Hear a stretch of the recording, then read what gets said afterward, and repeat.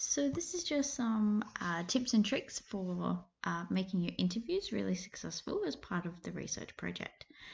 So one of the first things you want to think about is who you've actually targeted for your interviews and why. And this thinking should be part of your planning of your primary processes. So it should be documented in your folio somewhere. So it's not just as simple as I want to talk to an expert and get some information. What you should really be thinking about is how did you find them? How did you find their name? What can they give you that they wouldn't be able to get elsewhere? Why not just Google it?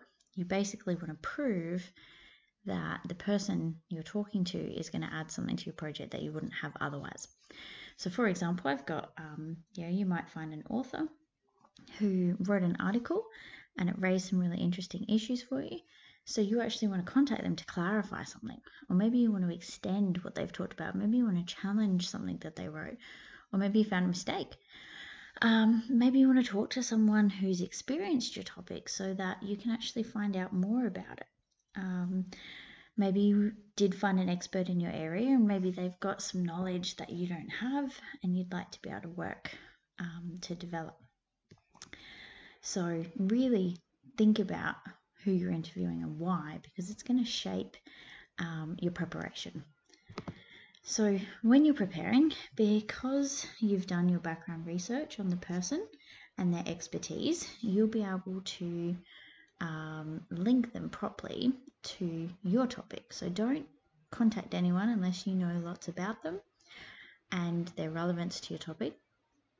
And don't contact them unless you've already read some information about your topic and you can confidently talk about your topic using the right terminology and the right ideas. Then, because you know the person and their usefulness to you and you know why they meet your background research, all of your questions will be linked to them specifically. And that means as well that all of the questions you write for them are going to be linked to your focus questions and your research. So you'll have stalked them to actually get a really good outcome. What this means is when you then go further to design your questions, you have a really clear structure for your interaction. You start off with some nice introductory questions, then you start to work through your focus areas, you link it to your different focus questions, and you show that you've done research. So where possible, you say to them, look, I know that you researched this area and so I want your opinion on this. Or I've read about this from this magazine, can you tell me something more about it? The other thing is that you really want to try and target them to talk about their experiences or their ideas and really try and guide them what type of information you want. So do you want their professional experiences? Do you want them to draw on the research they've done in that area? Really guide them towards that. When you're actually doing the interview, don't forget to record it, but always make sure you ask permission. Use your phone voice memo or Zoom or whatever it is that you're doing an interview on to record so that you have a backup copy. Make sure you've always got your interview questions in front of you and make sure that you're taking notes as you go along, just keywords or things that you might need to clarify or key points that come out.